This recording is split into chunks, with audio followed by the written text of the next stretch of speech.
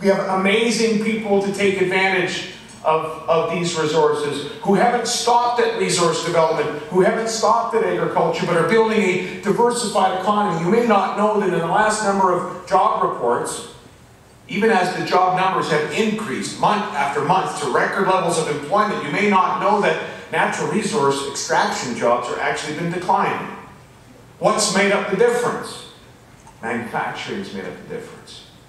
Innovation has made up the difference. Trade and investment-related jobs have made up the difference. And so we are fortunate. We have the resources, and we have all of you building this economy. So that's point number one. Point number two.